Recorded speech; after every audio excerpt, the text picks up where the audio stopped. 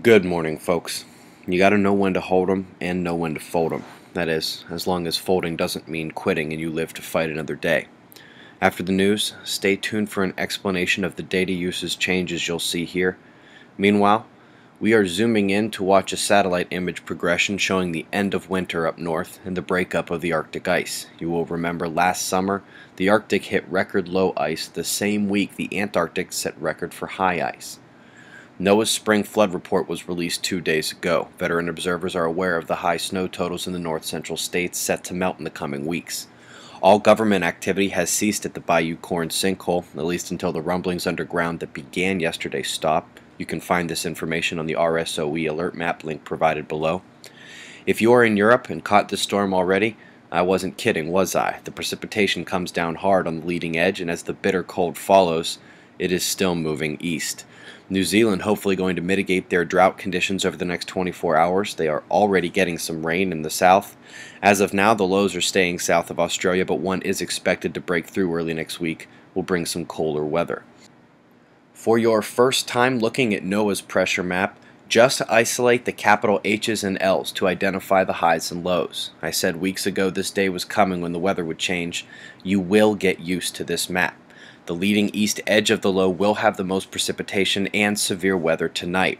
Next low coming across the Pacific, while Nova Scotia sends one on her way to Europe. This is yesterday, orange solar wind density dropping after the elevated stream. Last 24 hours shows a pick back up of the density. It was minor, but this is what happens with a failing magnetic shield. Our ionosphere is stuck absorbing solar plasma, and after such elevated streams we seem to take inductions off what it would take to slide oil on ice. Earth footprint, our magnetic connection to the sun is back on the limb today with the active regions. The radiation and energy flux is possible if flaring occurs there. Luckily, we have seen nothing since the M flare. We do have one active region incoming, looks decently developed. Only one Earth-facing eruption, very small but perfectly Earth-directed and appearing to have sent out some ejecta. This is not a traditional flare in CME or a filament eruption, just a random ejection. The top story looking forward is the major quake watch, set to begin when the umbral fields allow the magnetic opening in the solar atmosphere to face Earth. Might be tonight, might be tomorrow. But the coronal hole is coming and the planets start lining up right afterwards. Also got a plasma filament turning in ahead of that coronal hole. We are looking for an uptick in 6 magnitude quakes or higher starting in the next few days. Be sure to stick around for a short piece on the changes to the news, why they happened, and what else is coming. Eyes open, no fear, it's 6:30 a.m. Eastern Time and that's the news. Be safe, everyone. I know, guys, I'm not a huge fan of the changes either, but we all knew that one day our laws would begin infringing upon the things we do here.